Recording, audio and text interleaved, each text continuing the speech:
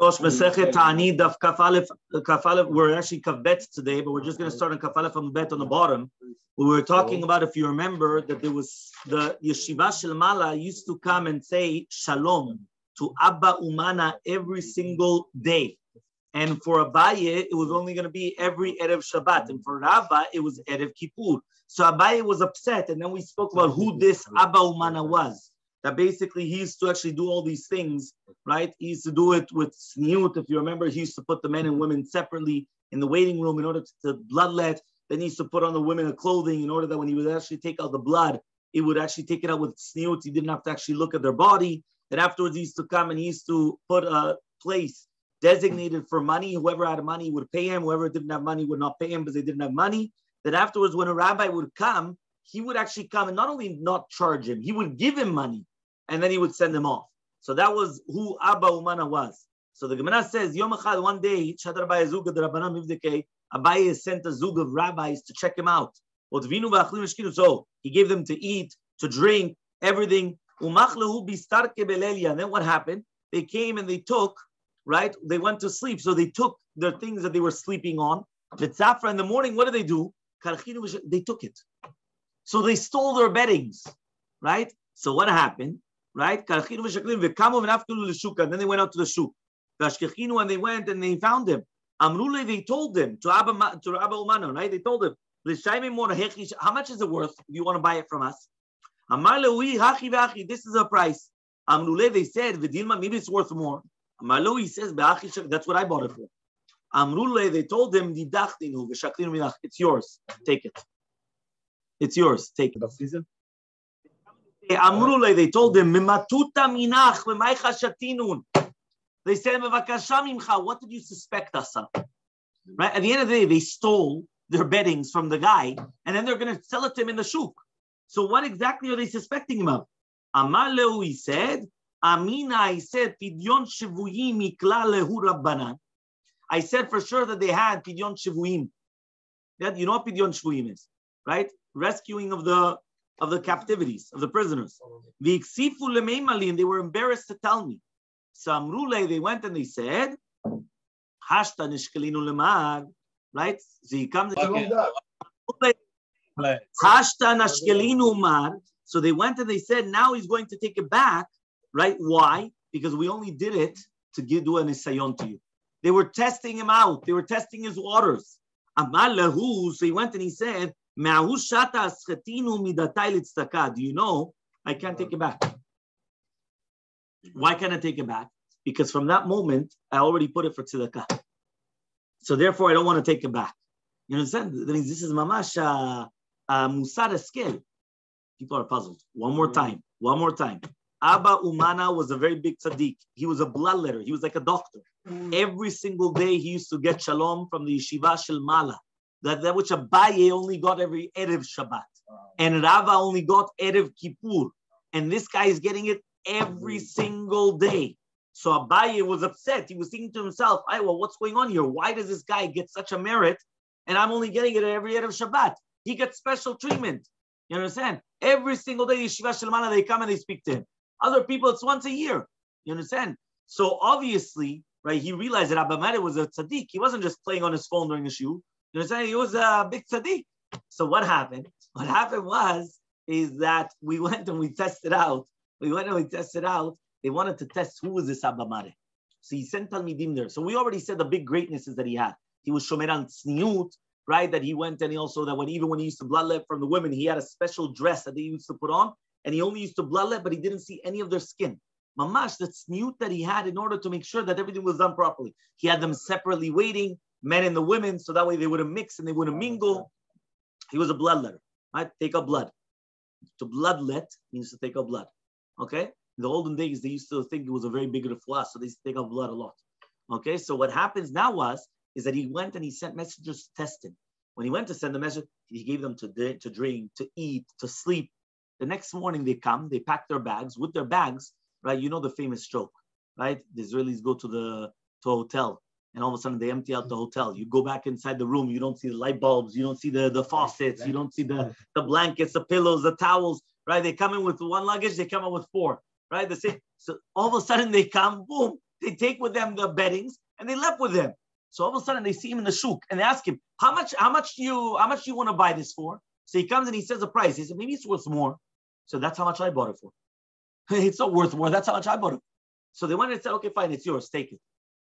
So then they asked him, what did you suspect us? So listen, I thought you guys had to do pidyon shvuim, and you were embarrassed to tell me about rescuing somebody. So you just took about. So he said, okay, you're right, 100%, but no, the truth is we didn't do it for that. We did it just to test you. You want to see who you were? Take it back. He says, no. The second that you did that, I already said it was going to tzedakah. I can't take it back. Wow. Yeah, I can't take it back. So, okay, fine, let's continue. So Amrule, they told us, now we understood why Abaye was, again, Chalshadate, he was jealous, or Abaye was like, feeling bad of what happened with, right, Abba Umana. Now we're going to see a Rava to Abaye. Rava used to get the Shalom, the Yeshua Shalmala, Erev Kippur. Some people, they only come back and they do Teshuvah by Elul time. Every single Erev Shabbat, they're here. Yeah, every Erev Shabbat. So what happens? Amrule, they said, Mistayach de kamagni takula keraka. It's dailecha. It's enough for you that because of your merit, all the people they have, the entire city is on your merit because of you. That's why it's enough. Don't worry about it. They went and they told Rava, don't worry about it. The entire city is because of your zechut. Now you're worried because you're not getting shalom from the Mentiv to the Rakia, only one set of Kippur. Fine. Rabbi Beroka Choza'a, Avashkiach Beshuka Debe Lefet. So Rabbi Beroka Choza'a, that's from the place of Choza'a, right? He was common in the shuk of Belefet.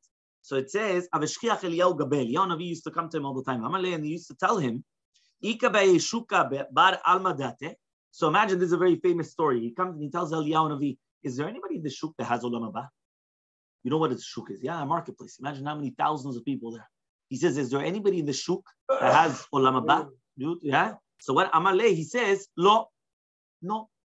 So all of the people that are there in the shuk, nobody has Olam Haba.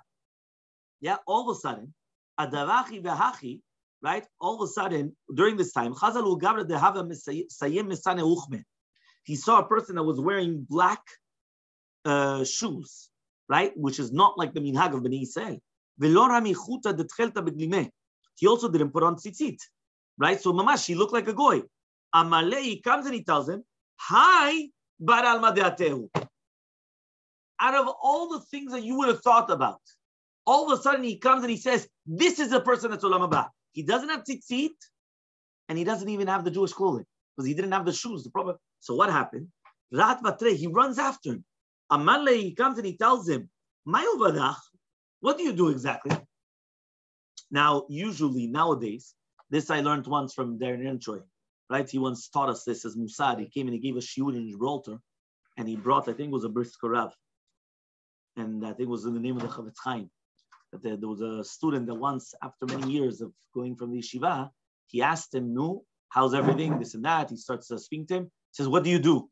So he went and he says, "I'm an accountant." Okay, so what do you do? Well, I count money. I budgets. I count other people's money. It's an accountant. No, but what do you do? And the guy went until he didn't realize. He says, no. I didn't ask you what do you do for a living. What do you do? What are your actions? What are you? This is what he says. Mayo vadach. Yeah, exactly. Mayo vadach. What are your actions? What are you? So he comes and he says, Amale, he comes and he answers, Zila inna v'tamachar. Go and come back tomorrow. Right? I don't have time to answer you now. Come back tomorrow. Yeah, I'll answer you tomorrow. Lemachar, the next day, Amale comes and he answers the same question. What do you do? Amale tells him, Zadekuna Anna. I am the shomer on the Bet Asurim. I'm the guard of the prison. I'm the prison guard. Yeah? And I keep the inmates, the cellmates, I keep them separate. Men one side, women the other side. I keep them separate. So that way they don't do averot there. Urmina puriya ben hane lehane. And I place, right, the beds in between them. I place my bed in between them.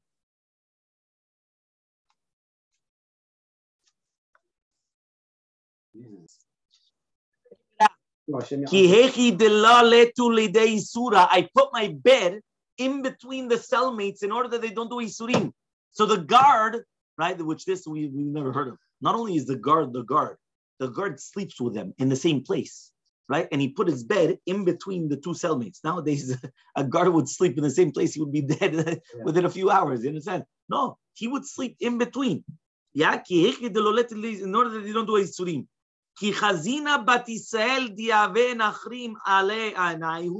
When I see a Jewish girl that the goyim are placing their eyes on her, I put myself in sakana to save her. There was once a nara me'orasa by us, a girl that she was engaged, Jewish girl that was by us. That the goyim, they put their eyes on her. Shakli durdaya de chamra. I took the shmarim of wine, right? Adumin kedam, which is red like blood. The shadayla b'shipula, and I threw it on her clothing. Ve'amar ve'amri distenahi, and then I said, she's a nidah. You understood? What he did was he went and he threw blood that looked like a liquid, that looked like blood. What? No, but even goyim would understand that it's disgusting. They didn't want to do that. Of course, in the middle of a nidah, they were, it's disgusting. Yeah, nowadays the chamorim, right? But the concept was mamash. It was disgusting. It was repulsive. What, you're gonna come? She's flowing blood. You're gonna. They went away. Amale, they went and they said, "My tama let lachute." He said, "Why don't you have tzitzit? Where's your tzitzit?" Veramid mesane uchmen. You're also putting black shoes. Amale, he says, "Aina venafikna bene nochrim." I come in and out with the goyim, and I don't do it so that way they don't know that I'm Jewish. I purposely do it because I'm undercover. I don't want them to know that I'm Jewish. Because when the goyim, they come and they make a gezerah, I'm the first one that I tell the rabbis. They come and they ask for mercy, and they come and they annul the gezerot. Meaning he's the one. He has to be like that. He has to be undercover. So says the Gemara, fine. So look what a tzaddik, this guy is doing in mamash, everything l'shem shamayim, so that way he's able to annul the decrees, he's able to say them. And by the way, did you realize every story that we talked about Kedusha until now was Kedusha because of the separation of men and women? Yeah, not see through mechitzot. Yeah, mamash, separation. Yeah, you have to be completely separate. So he says, so he says, one second, why is it that I went and I told you what you do? And you told me, Zilaya, go and come back tomorrow. Come back tomorrow. Amale, when he told them, in that moment they made a gezerah. The first thing that I need to do is go tell the rabbis right away. They have to ask for mercy. So right away, before doing anything, I didn't even have time to talk. Come back tomorrow. Boom, he went running. He had to go and he had to tell the rabbis in order to ask for mercy, in order that they should come and annul the decree. Now, while he's speaking to these people, there were another two people that came to the shul. Ati ve'amale, and he went and he said, Hanach nami b'nei almadat terim. So now, Eliyahu Navi, remember, this, what's it called? Rabbi Broka was trying to find out who gets Olam Haba. And he sees a guy that in his wildest dreams would not get Olam Haba, and he gets Olam Haba. And everybody else in the shul does not get Olam Haba. Now, in the middle, we just found out why. Right? What a big tzaddik this guy is, even though, we think that, we didn't even realize the guy is Jewish. But we know very well that he's very Jewish. So what happens was, is now all of a sudden, Eliyahu Navi comes and he says, there's another two people that are Olam Haba. These people. Amale Hanach Nam, these two people also get Olam Haba. Why? Azal Gabayu, Amale, he told them, what do you guys do? Amrule, they told him, in Shebe Docheana. We are jokers. You know a lot of those people. Yeah, they're jokers. What does that mean? We come and people are all sad and we make them jolly. We make them happy. So that's what we do. That's what we do. Inami, right? Or, right? When we see two people, right? That they come and they're fighting between each other. I make peace between them. You understand? Mamash, on the moment. Two people are fighting, right? I get on the WhatsApp or whatever it is, and I come, I send them text, I say, we start making peace. Email. Yeah? Okay, email. So says the Mishnah, now we're on the two dots. Okay, so we finish with the Olam Haba. Yeah, these are people that get Olam Haba. Says the Mishnah, Al elu matrim bechol makom. Right? On these people, right, we're going to come and we are going to be matriya, we're going to do shofarot, in every single place. Yeah, says the Gemara. We learned in the Braita. On these things, we're going to right away do truot, right, in every single place. Right? Right, which the shidafon, yirakon, arabeh, chasil, chayara'a, whether it was going to be, if you remember, the water coming up, whether it's going to become that it's going to change all the different the vegetables and things like that, on the locusts, on the different types of locusts, on wild animals. Rabbi Kiva says on any amount. Okay? And even if you find just even the kanaf, mamash, yitzur bal kanafayim echad, you're already going to do it. If you saw one, it's already enough. You don't have to start waiting until there's a swarm of, I don't know. No. One is already enough.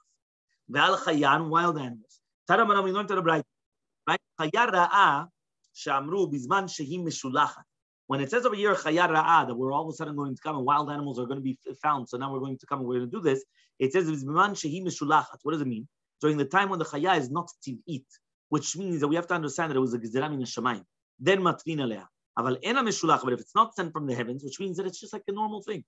We're not going to do anything. What is the difference between Mishulachat and Mishulachat?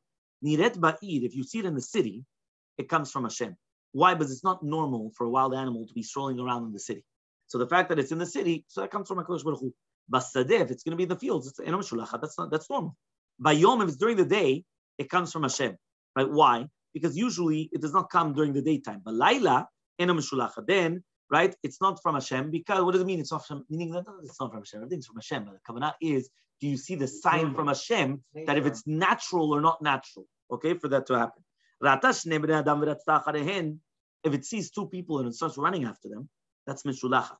If it's going to be hiding from them, eno mishulachat. Then that's not from Hashem because it's normal that they're going to hide from two human beings. And what if it grabs two human beings? But it only ate one of them. So that's mishulachat. That's from Hashem, because that's not normal. But if it ate both of them, that's normal. All right? Ena mishulachat. It goes up to the roof, and it took a child from its crib. So that's mishulachat. That comes from Hashem 100%. Because you see that, that just happens. Right? So says the Gemara, Hagu vakashya. By the way, that just happened this past week. Yeah, where a child was grabbed. I don't remember where. Somebody told me that a child was grabbed by I don't know if it's like from one of the leopards. I don't know what it was exactly. And it was grabbed away, and the mother had to go running after it for a mile and she had to start fighting with it until it was able. But they were both admitted to the hospital and everything, but they were both alive afterwards. Yeah. So says the Gemara, Haguf Akashya. That in itself is a question. Amart, you just said Nirata Be'ir. It comes from Hashem. There's no difference whether it's the daytime or during the nighttime. And then you tell me that if it's during the daytime, it comes from Hashem. It's nighttime, it's not comes from Hashem. So explain to yourself. Says the Gemara, it's not a question. It all depends. If it's in the city, by Yom, then it comes from Hashem. If it's in the city in the nighttime, it's not coming from Hashem because it could come to the city during the nighttime because it's nighttime. So it'll come, or Basadeh, in the field, even if it's going to be during the day, that's natural because it comes to the fields. It won't come to the city, but it will come to the fields even during the day. If it saw two human beings and runs after that, it comes from Hashem. But if it stops and it stays in its place, it doesn't come from Hashem, but it's natural. Then it said only if it hides itself from them, then it comes from Hashem. But if it's going to stop where it is, mishulachat. So then that's mishulachat. So says the Gemara, it's not a question. It all depends whether the field is beside a swamp or not. Because basically when the chaya is there, it doesn't run away because it's something normal, because since it's close to where it grows up, so it feels certain from itself, so it doesn't have to run away, right? But in the sadeh, which is not close to a swamp, it has to run away, right? That's what we're saying. That means it's not just that it stands. It should run away. The fact that it's just standing still and it doesn't care, so therefore, that's coming from Hashem. Okay? So if it stands... If it grabs two people like once, and only one of them, so that's mishulachat. If it ain't both of them, it's not mishulachat. So says the Gemara, I thought you said, right, the shafilu ratzta, even if it runs after both of them, it's already mishulachat. It comes from Hashem. Because the fact that it's running after two people and not running away from them, that in itself already comes from Hashem. It's a sign. So Amar Papa says, Kitani be'ahi be'agma. Again, we're talking about the nagam itself. So since it's in the Agam, which basically that's where the swamp area, that's where it lives, right? So therefore, it's not considered Mishulacha, the fact that it's running after them, but basically if he's going to grab both, but only one of them, that in itself is, doesn't make sense why he only eat one and not the other. I'm saying if he's hungry, he's gonna have a full lunch and supper. Okay? Fine. Gufa. We said in the Braita, Alta legag, if it goes up to the roof and it takes a child from its crib, so then it's Mishulacha Pshita, obviously, saying this is so weird, it's going up to the roof, getting a child. Obviously it comes from Hashem, it's a sign. Amar Papa says, we're talking about kuchim tanim of tzayadim, which basically they dig into the ground, right, far away, and therefore they do it in order to trap birds. So the Braita is telling you that even though chayot regilot to go around there, right, nevertheless they don't go on top of a roof, right, in order to grab people. So therefore that's why this comes from Hashem. But isn't everything? I don't know. There's the Gemara ala cherev on sword. Tanu Rabbanan, we learned in the Braita cherev. שאמרו, אינו צריך לומר חרב שאינו של עולם, אלא אפילו חרב של שלום, חרב שאינו של שלום, אלא אפילו חרב של שלום, which means like this. When we said that if you see swords coming by your land, that you're going to immediately come and you're going to start doing fast, we're not talking about חרב שאינו של שלום, which means that we're talking about a cherev of peace. Even a cherev of peace, which means that the tzava is coming by and they're passing by, we're still going to do it. Why? Because many times you could have that they come by with swords and with weapons, and ki'ilu of peace, and all of a sudden it turns. So they have to right? fast. So they have to fast. Because there's no greater coming through. Yeah, a friendly army. That he came to, and he only went to pass through Eretz Yisrael. And Melech Yoshiyahu came and he made a mistake. But it says to do the shluchim, right? That he went and he said he made a mistake. He sent message. It's not. I'm not coming to. You're not my enemy. I'm coming to outside of your land. He says Paro didn't come to fight against Yehuda. He wanted to go by, but still Yoshiyahu Melech Yehuda wanted to stop him, and at the end he was killed. Meaning that Yoshiyahu Melech Yehuda stopped him and he was killed at the end. Why? Because Kilu, he just wanted to pass through the land. But then he made the wrong comment, and all of a sudden, boom, and he was killed. So you see, from here, a person has to be careful. What does it mean, Maya Elokim asher me? What does it mean, the God that was with me? That's the avodah zarah. So now Yoshiyahu Melech Yehuda said, one second, since he's being boteach in avodah zarah, for sure I could kill him. Right? So what happened was they went, and that even though he didn't want to kill, but again, the king was killed. What does it mean? Because basically what happened is that they went and they shot Yoshiyahu. They shot him with an arrow. So he went and he told his messengers, his servants, right, take me out because I'm very sick. Says with all the chitzim, with all the arrows, they made his body like a sieve. That means they just shot, they made like holes through him. Yeah? So Amar Rabbi Shmuel bar Nachmani Amar Rabbi Yonatan. Why was Yoshiyahu punished? Right? We're on Kavet Amubet, 22b, yeah? Why was he punished? Because he had to ask Yirmiyahu Navi. And he didn't ask Yirmiyahu Navi. Meaning before going on to war, you have to ask the rabbi. Yeah, who's the rabbi? The prophet at the time, Yirmiyahu. So he didn't. He just went out to war. You didn't ask. Boom. Yeah, exactly. My darash, of course, he was killed. My darash, what was the darasha? It says over here, which pasuk did he? Says the pasuk says in the Torah, right? This is in Vayikra, okay? There won't be any cherev going through your land. So my cherev, what does it mean? If you're going to tell me it's of war, it's right. Of cherev she'ena shel shalom, the active it's already written. V'natati shalom aretz, I'm going to give you shalom. Ela afilu shel shalom, even a cherev of shalom won't pass through their land. That means even of a sword of peace, no army, even a friendly army, won't go through your land. So he says, but he didn't know that his generation was not the same. Meaning they didn't get this haftacha from HaKadosh Baruch Hu that all of a sudden no army is going to go through it. So when he was passing away, so Yirmiyahu Navi came and he saw him that he was moving his lips. Right? So when he said, maybe he's saying something that he shouldn't be saying. So he went and he heard that he was being matztik alav et adin. He was accepting upon himself the judgment. Meaning Yoshiyahu, not because he was suffering and he's on his deathbed, he started cursing God or saying, look, he was accepting himself the judgment. Yeah, and what did he say? He said, Tzadiku kifiu mariti. He says, HaKadosh Baruch Hu is a tzaddik because I rebelled against his mouth. So then he went and he started saying, I sped, Ruach Apenu Mashiach Hashem, right, which means that he was Chaviv Alenu, just like Nishma, right, that he was anointed with the anointing oil. Because remember, he was the king of Yehuda. So he was anointed with anointing oil, right, Ruach Apenu Mashiach Hashem. Okay, so that's why Yirmiyahu Navi was crying for him, because he was actually, so therefore they said that person, even if it's going to be a cherev of shalom, you do ta'anit. We don't like to see any swords. Doesn't matter whether it's from a bad army or of a peaceful army. Ma'asev yardu zekenim, right? There's a story of the zekenim that they came down from Yerushalayim Larehem to their cities. Ibai lehu, they went and they asked the following question. Kimno tanur tevua, when it says that it was a full tanur, a full oven full of grain. Right, and that's what we said. We're talking about, the locusts and all these things. So we said that what happened? They went, and this is on the Shiddafon in Ashkelon. All the grain went off. Right, if you remember that they went out the seeds and all these things. So does it say kimnot tanur tevua or dimla kimnot tanur pat? Is it full of grain or is it of bread? Right, what is the oven full of? Grain or bread? So Tashema, we're going to try to bring a proof.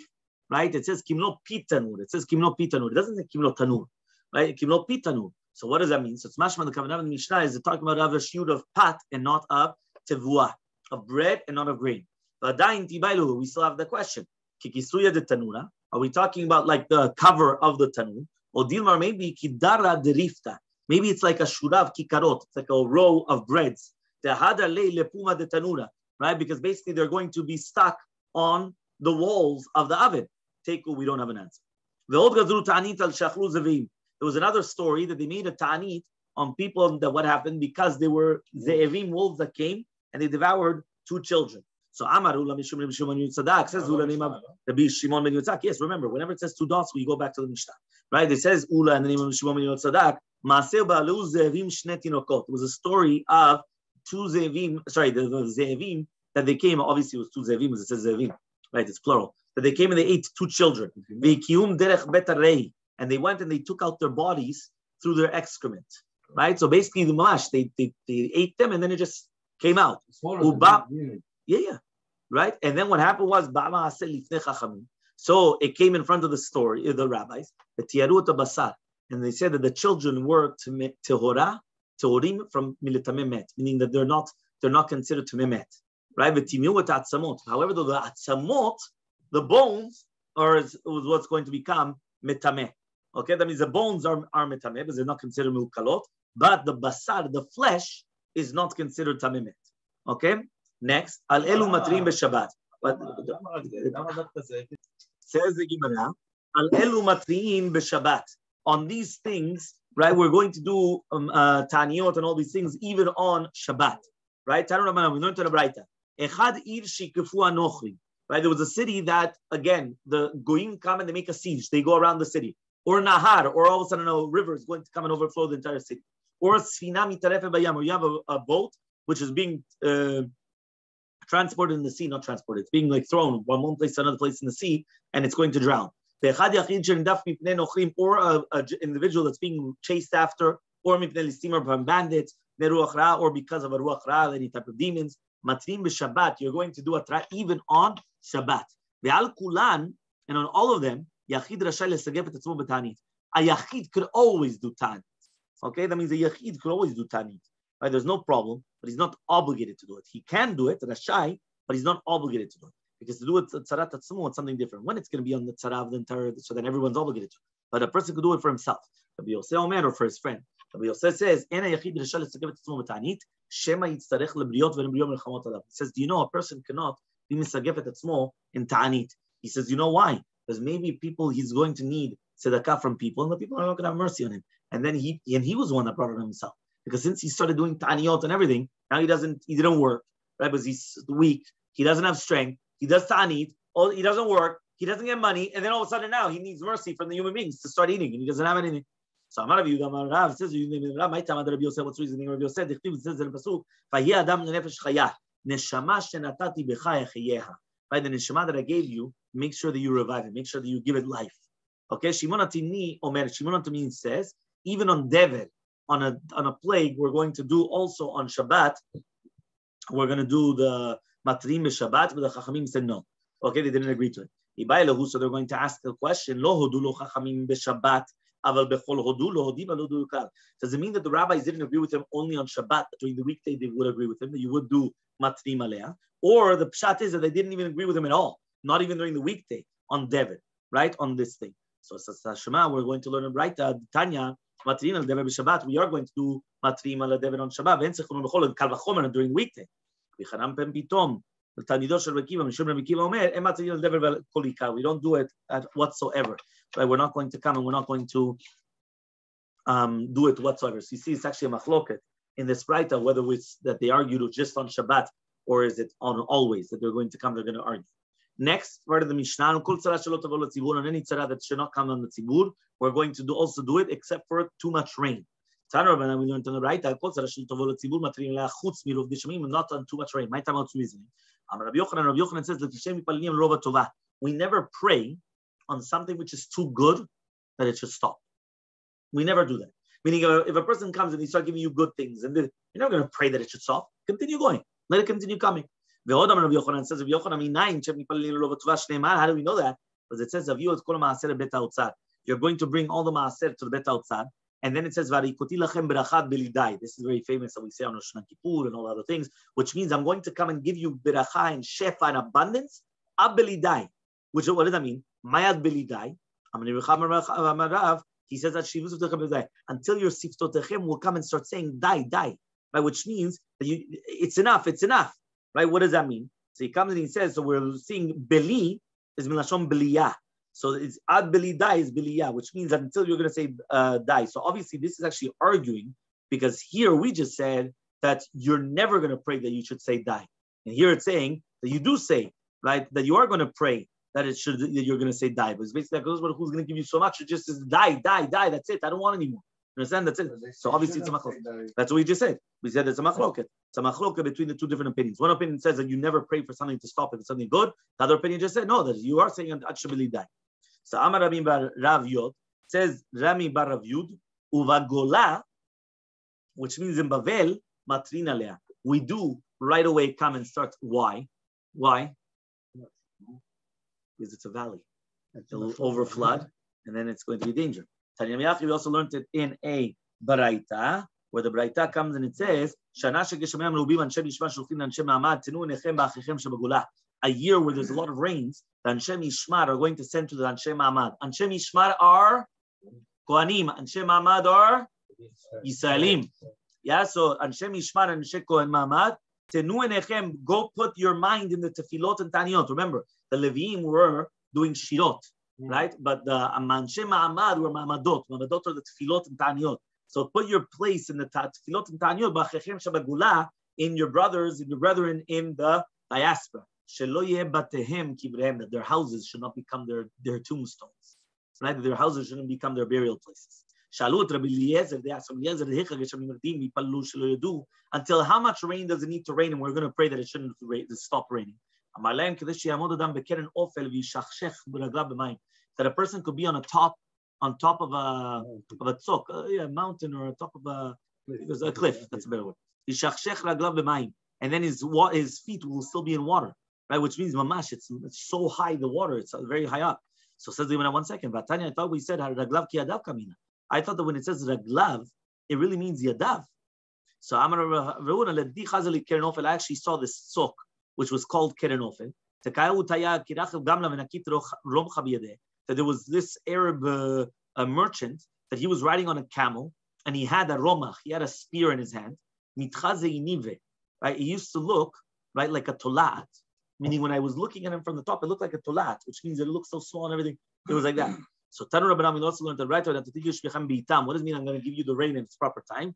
Lo shikora velo tsemea, which means I'm not going to make that it's too much of the water, right? Too much, or tsemea, that it's too thirsty. Ela benonit. And he's always going the middle path. Not that the land is going to be too thirsty or too much. Shikora means that you just gave it to drink. Shikor, what is shikor? Somebody drunk, but you give him too much. So the same name. Because if there's too much rain, It makes the land into boats, into mud. And then it doesn't give off good fruit. Another explanation. What does it mean? Whenever it's a good time to rain, it's always on Leil Revi'i and Leil Shabbat. On Friday night, it's a good time to rain. Right? Yes, obviously. After you went home. Yeah? So he says, why? Because those are the time that people are not traveling. And we're going to explain this, B'ezrat Hashem, next time.